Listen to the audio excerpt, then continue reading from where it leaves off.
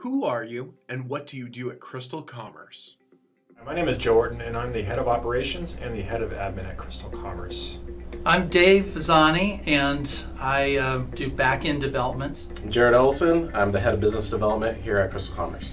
My name is Nick Amelia and I'm the manager of platform operations.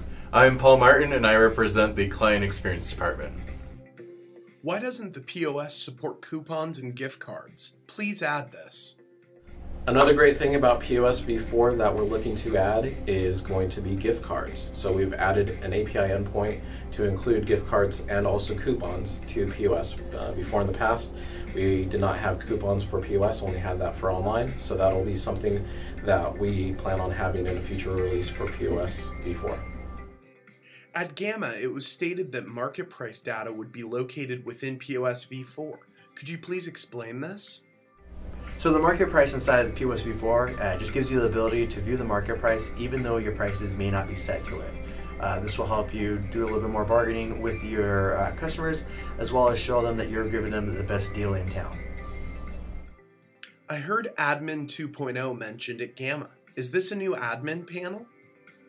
Admin 2.0 is basically the transformation of our core infrastructure. So as a lot of you may know, we've done some different things with migrating our servers into a different platform, but then we're also changing the infrastructure. But what we found with the rate that we've grown and just the sheer volume of different transactions and calls that go on in our system is we've needed a better way to scale and to provide our services to all our clients. So we're utilizing what we call our Crystal API to build our Core 2.0 and our Admin 2.0 platform so that its performance is better, has better user experience and user interface, and basically it's something that we can build upon, and not only us internally as CrystalCommerce, but also allow third-party access to other developers that can access the core and the admin via an API. Many of you have already seen the Marketplace app because you went to GAMA and saw the presentation. It's a new, fresh application that makes use of the Crystal API endpoints.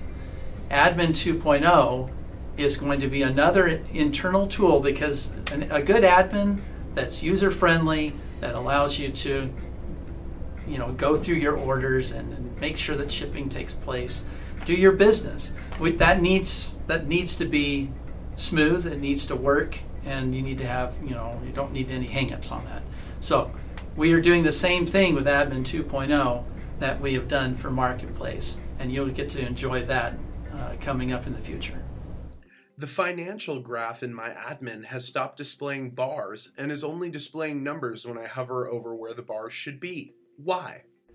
I believe that is an issue with the Flash plugin in your browser. I'd recommend making sure that you have Adobe Flash up to date. Why can't I automate batch updates? I run the same batch update every day.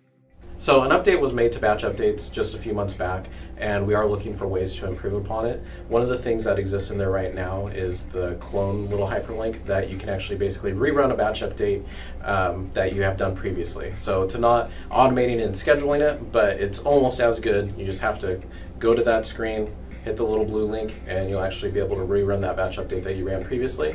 But again, our head developer Marcelo is looking at ways to improve that and potentially automate it or do something that does make your life a little bit easier.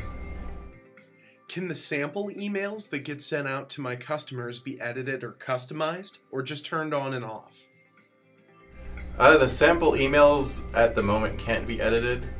They are hard-coded into the system. The only thing that can be edited with them is the information that gets pulled automatically, which is like your address and company name information.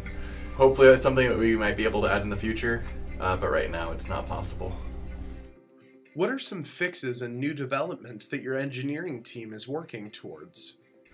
One of the things that we are very passionate about right now is it's the business. CrystalCommerce has been around since 2006, and a lot has changed. And we're always about trying to be with the best, with the latest and greatest, so that we can have appeal to our customers, and so that we can have effective, efficient tools. And so we have been developing the Crystal API, which provides a set of endpoints.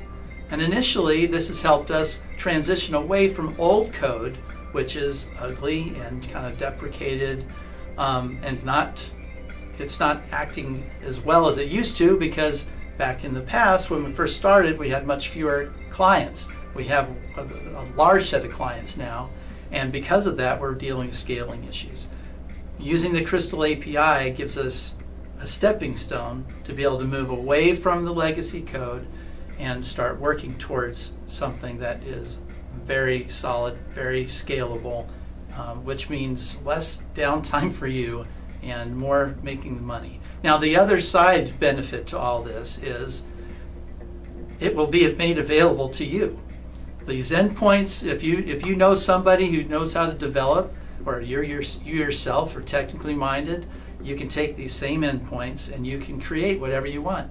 Will POS version 4 finally allow for cost of goods reporting? POS v4, we definitely want to have cost of goods in the reporting.